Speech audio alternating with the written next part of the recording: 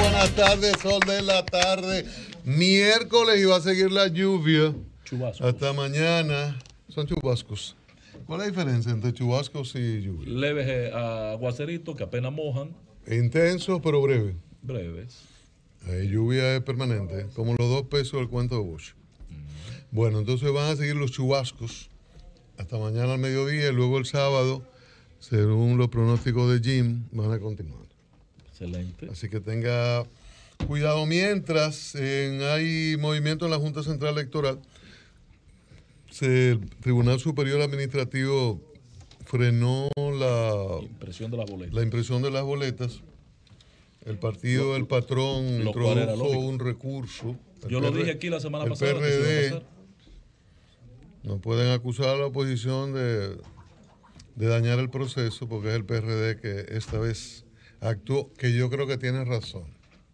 La Junta se buscó ese yo problema. Creo que tiene razón. Solo porque un tema salvado. No había un tema ya resuelto y la Junta lo planteó y el PRD en eso tiene razón. El tribunal, ya la Junta había aceptado esperar hasta hoy día 15 al Tribunal Superior Electoral para que decidiera una serie de casos pendientes. Una suerte como de acuerdo, de entendimiento. Pero esta decisión del Tribunal Superior Administrativo tiene la respuesta de la Junta, que van a esperar al viernes a las 10 de la mañana. ¿Sería sumar un día más? Que es lo correcto. Sí, después poner un poquito más de velocidad, algunas horas extras o algunas impresoras más para tener las boletas listas. A mí me parece que es lo correcto. Por otro lado, la compañía Balambra. Antes de que tú entres a lo de Alhambra, porque ahí nos vamos a extender un chin más, déjame yo dejar para que el equipo técnico grabe esto que voy a decir, que lo quiero dejar grabado. Este es un tema que yo lo veo tan sencillo y simple. Me refiero al caso del ordenamiento en la boleta, ¿verdad? Que la Junta de Roberto Rosario tomó una decisión a reclamo del Partido Reformista el día 8 de mayo. ¿Cómo, le pregunta el Partido Reformista, cómo se va a definir el 8 de mayo del año 2016, correcto? ¿Cómo se va a definir las posiciones de los partidos después de los resultados? Y la Junta toma una resolución, ese pleno, y le dice en función de la boleta A. Perfecto. Tú puedes estar de acuerdo o no. Bueno, había una práctica vieja de sumar todos los votos en el nivel municipal, provincial, lo cual no tiene como mucho sentido porque es una persona que está votando. No participaron. Por ejemplo, el Partido de la Liberación Dominicana, que aparece con 7 millones de votos, no sacó 7 millones de votos, ni 5, no. Exacto. Fueron 2 millones de gente que votaron por el Partido de la Liberación Dominicana. El Partido Reformista no sacó 1.300.000 votos, no. Está bien, fueron como 300, 400.000 personas que fueron a votar. Ahora lo multiplican por 3 por los niveles de elección. Entonces, yo quisiera que este tema lo pusiéramos en blanco y negro ahora. Y planteo. Número 1, que el resultado, el posicionamiento de las boletas en el 2024 sea en función de los resultados de estas elecciones municipales para el nivel municipal. O sea, en el nivel municipal, el posicionamiento de los partidos tiene que venir dado en función del resultado de la elección municipal. Y, por ejemplo, en el Distrito Nacional, el PRM quedó en primer lugar. Pues el PRM que tiene que encabezar la boleta en el Distrito Municipal no tiene que ser en función de que la boleta A o que la boleta o la sumatoria de los votos. No debe ser nada de eso. En función de que en un municipio un partido ganó, ese resultado debe marcar el posicionamiento para las próximas elecciones. En el nivel congresual, igual, que es una boleta diferente. En el nivel presidencial, igual, porque la demarcación define el posicionamiento de los partidos. Si la Junta no lo asume por resolución, ruego a los diputados y senadores votar esto como una disposición de ley. Como una modificación. Yo creo que eso es importante y uno suponía que estaba claro por algo elemental. Las reglas de juego se dictan antes del inicio del juego. Claro. El 8 de mayo del 16 no había iniciado el juego. No se conocía el resultado. Kiki, que es un tipo muy vivo, Kiki Antún. Porque tú eres seguidor de un Kiki a partir de ahora. ¿De un Kiki? Sí, te digo ahorita. Kiki Antún como escribe en la boleta, estaba en la inscripción de la boleta de David Collado, él estaba mirando mucho más allá y le dice a la Junta, yo quiero que lo definan. Y la Junta lo definió. Entonces la Junta, 8 de mayo, 6 días antes, ¿no? No, 8 días antes, sí. ¿fue 16 o 20? No, fue el 20. Fue 20. 12 días antes de las elecciones, estableció el procedimiento. No ha empezado el juego y si usted da un hit, usted corre por primera, ¿verdad? Antes del juego. Entonces, después de que termine el juego, usted no puede decir que, bueno, no es por tercera que usted tiene que correr si da un hit. Entonces, la Junta Central Electoral estableció la manera. Esto es, resultaron en ese orden. Bueno, pues ese es el orden que debe prevalecer para el proceso siguiente, que es este. Los partidos, incluso en la distribución del dinero es eso. ¿En qué orden quedaron? Claro. Pues entonces el dinero se distribuye en función de si usted está como el 5%, usted bajó de ahí o bajó del 1%, ya no le toca. En función de lo que la gente le haya votado. Recuerda lo del redondeo. Sí, en aquella ocasión. Que pidió Genao. Que pidió 4.80 y pico. Vamos a redondearlo en 5. No puede redondear en 5 porque tú no llegaste. Eso es tan lógico que la Junta se buscó ese problema, dando una decisión a posteriori por el mismo Kiki, que entonces que el hombre se le mueve la recta. La pidió y la Junta se metió en ese lío. Ahora tenemos ese problema. El Tribunal Superior Electoral en aquel momento le dijo que no, la Junta fue al Constitucional, retiró el recurso. Bueno, el asunto quedó por ahí. Ahora reaparece este orden. El PRD con razón lo impugna y tiene toda la razón. Y hay otros partidos minoritarios que cambian de posición. Que no debió la Junta tomar esa decisión en función de eso que tú refieres, porque el Tribunal Superior, el Tribunal Constitucional lo que hizo fue referir esa decisión al Tribunal Administrativo. La Junta no fue al Tribunal Administrativo. Entonces desconoció la sentencia del Tribunal Superior Electoral. ¿Me entiendes? Y no se llevó del mandato del Tribunal Constitucional por cuanto todo esto se lo buscó la Junta Central Electoral. Es lamentable.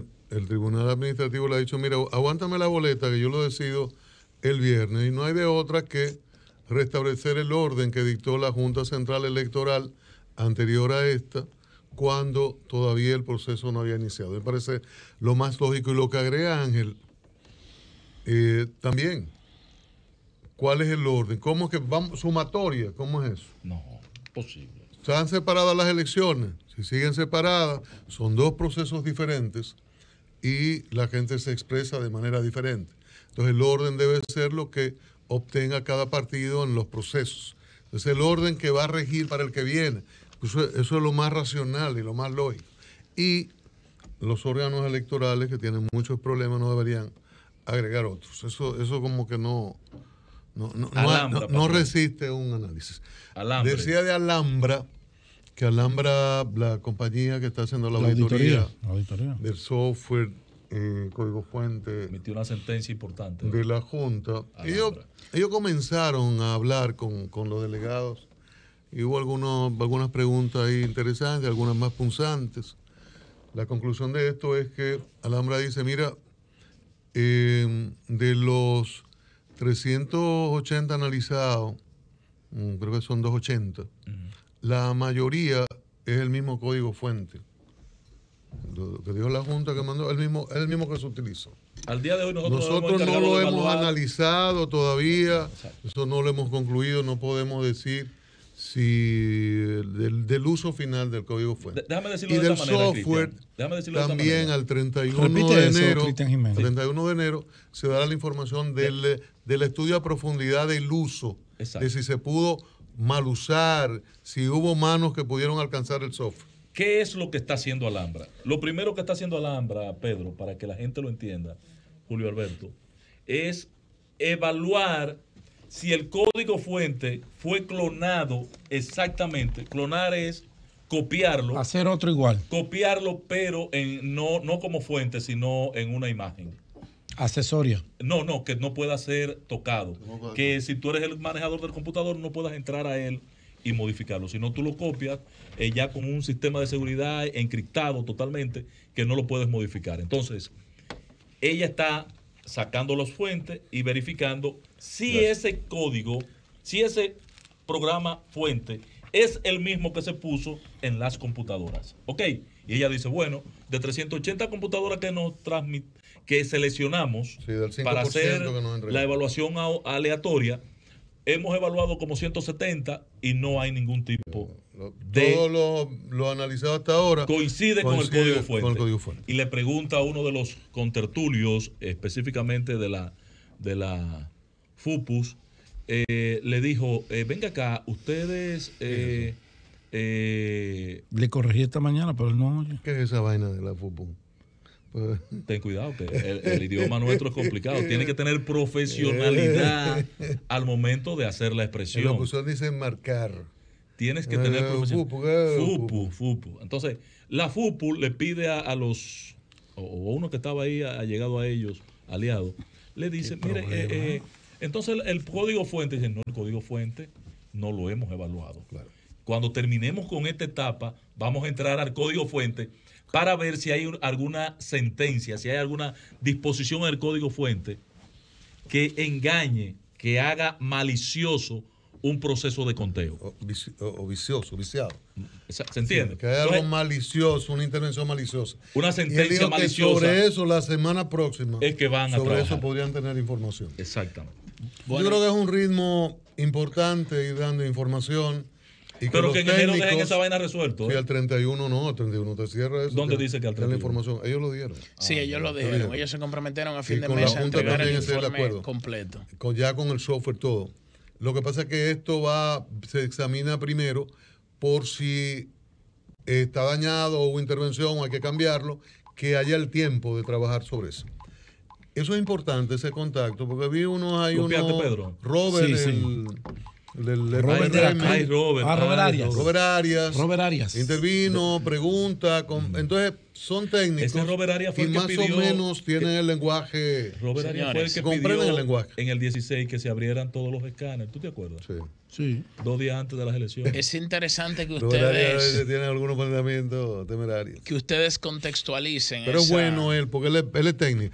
Es entre técnicos. Muy bueno. Esa información sobre la empresa que está haciendo la auditoría, la empresa Alhambra, una empresa española que está haciendo la auditoría a los equipos utilizados en las primarias, porque precisamente yo me iba a referir a la carta pastoral de la conferencia del episcopado. No entre ahí todavía, no entre todavía, porque, espérate. O sea, ustedes lo ubicaron, estaría dentro de ese contexto. Tú lo refieres ahora, pero no traigas ahora el texto de la carta. Porque hay un elemento que falta todavía sobre la auditoría. Miren cómo hoy, de nuevo unidos, agarrados de la manito, FUPUS y el PRM le piden a la Junta. FUPUS es la Fuerza del Pueblo. FUPUS y el PRM le piden a la Junta que dé una explicación de los software a utilizarse, que ya no es el mismo fuente. El fuente podría ser un máster, pero ahora las candidaturas cambian. Es un asunto simplemente municipal, va a escoger regidores y alcaldes nada más, ¿me entiendes? O sea que no es regidor, presidente. Pero el documento lo que pide es los IFES. Que explique qué pasa con IFES. La auditoría para lo que se va a utilizar en febrero. Correcto. Que es otro tema, aunque en el mismo...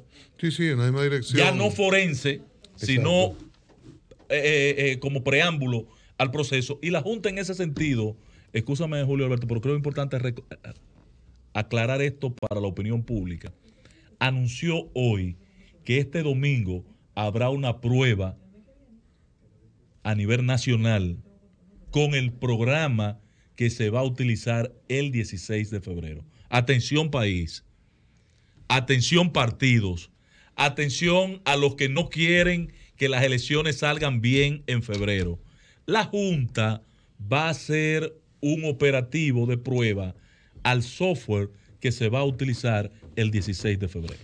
Todo eso se va a hacer en coordinación con los delegados técnicos de los partidos políticos. Tienen que estar ahí obligatoriamente. Toda acción que emane del órgano rector y organizador del proceso electoral tiene que estar revestido de toda transparencia. Y deben estar los observadores, Pedro, también. Los observadores, mientras más veedores tiene el proceso, pero sumamente importante, la presencia de los delegados políticos y técnicos de los partidos políticos, porque una vez estado presente, ya no podrán salir a decirle al país que dudan, que quedaron con algún tipo de preocupación, de molestia, porque yo creo que nosotros debemos comenzar a que todo este proceso sea lo más diáfano, lo más creíble y lo más transparente posible.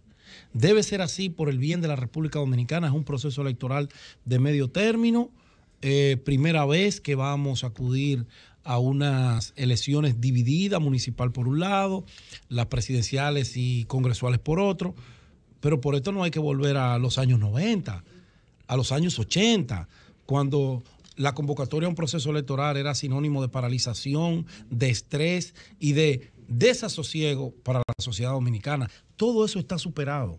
El lunes 15 hay que trabajar. Exacto, el lunes. 15. El domingo en la noche, a las 7:30 de la noche.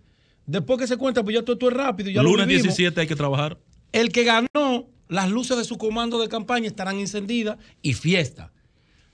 Pero el que perdió, a reunirse y a asumir, a debatir, a analizar por qué perdió. Pero el país no puede paralizarse. República Dominicana tiene que seguir. Aquí hay muchos desafíos. Aquí hay muchos retos por delante. Y esa clase política es parte de la estructura que tiene el compromiso sagrado de hacer cumplir esos temas pendientes que tenemos. Lo tienen los que van a ganar, pero también lo tienen los que van a perder, porque van a ser oposición. Y la oposición es un contrapeso importante dentro del marco del sistema político y de la democracia que vivimos en la República Dominicana.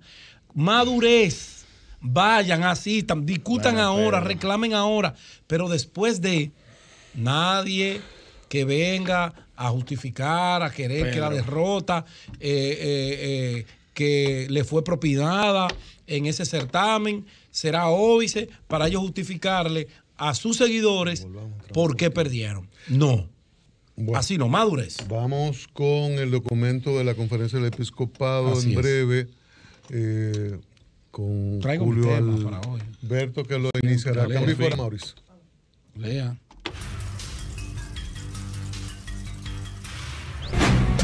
¿Quieres sintonizar a Sol desde tu móvil? Descarga ahora la nueva app